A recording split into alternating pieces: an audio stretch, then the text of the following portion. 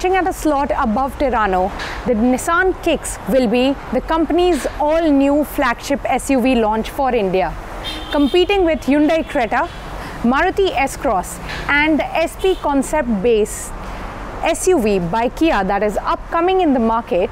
The new Nissan Kicks will be based on a heavily modified B0 platform that is used by the Renault Duster. Nissan has only unveiled the car from the outside and what the dimensions are going to be. We still don't have any idea what the car inside is going to look like or what features it might offer.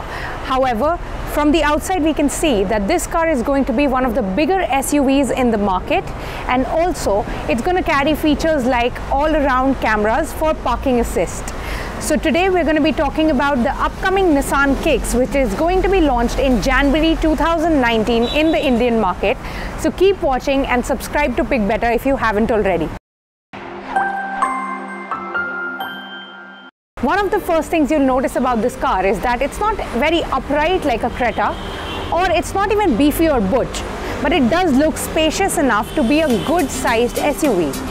Although the styling definitely looks like more of a crossover, like an S-Cross than an SUV.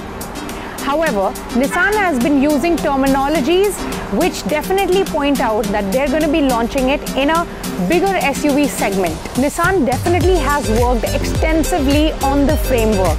Even though the Kicks is based exactly on the B0 platform that is used by the Duster or the Terrano, it's much longer than that, so it's heavily modified. Talking about the front, that added extra chrome on the V-Motion grille definitely makes an impact. The headlamps are quite stretched out and they feature LED DRLs, LED projectors for low beam and halogen reflectors for the high beam. Looking at the car from the side, you can see that the A and C pillars are blacked out, creating a floating roof effect.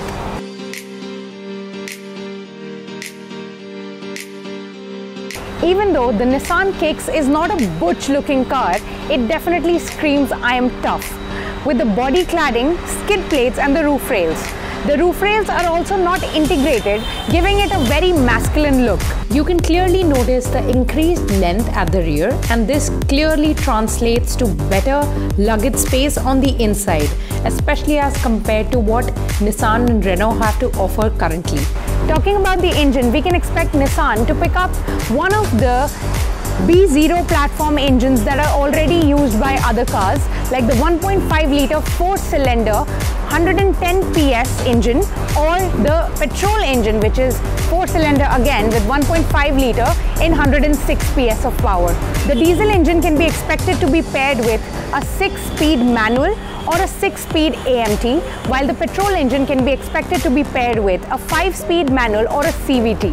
Nissan has confirmed the launch of Kicks in India for January 2019, and we can expect it to be priced somewhere between 11 to 15 lakhs on road. So we still don't know what the Nissan Kicks will offer on the inside as features, but what do you think? Is Nissan Kicks going to be the make or break car for Nissan in India, especially considering the low sales number of Terrano?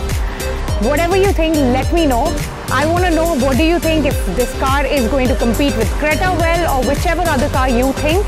Let me know in the comment section below, and I'll see you next time. Until then, all I'm asking you to do is pick better.